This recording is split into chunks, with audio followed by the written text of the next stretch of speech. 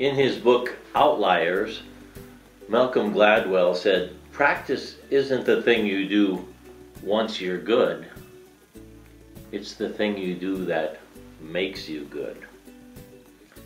And of course, I have practiced a lot at being good. No, my elementary school teachers will tell you I didn't practice at all being good, but that's a story for another day. What we're talking about today is AZ Merit.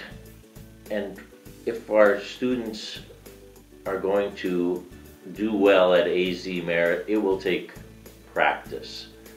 And we're in the final weeks prior to the administration of AZ Merit.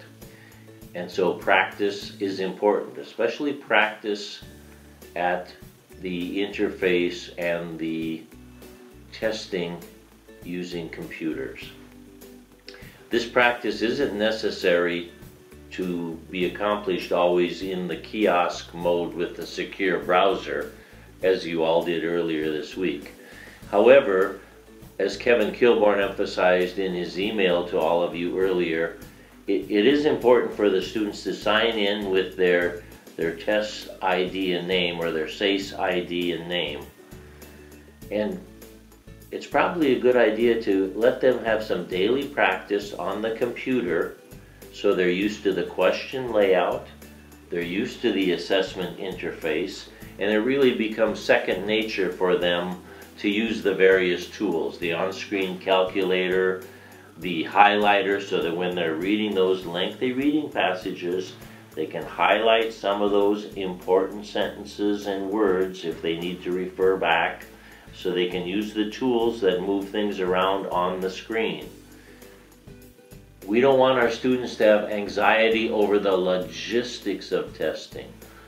They may have some anxiety over displaying their actual learning and knowledge, but not over the logistics. Let's have that become very easy for them to sign in and do it.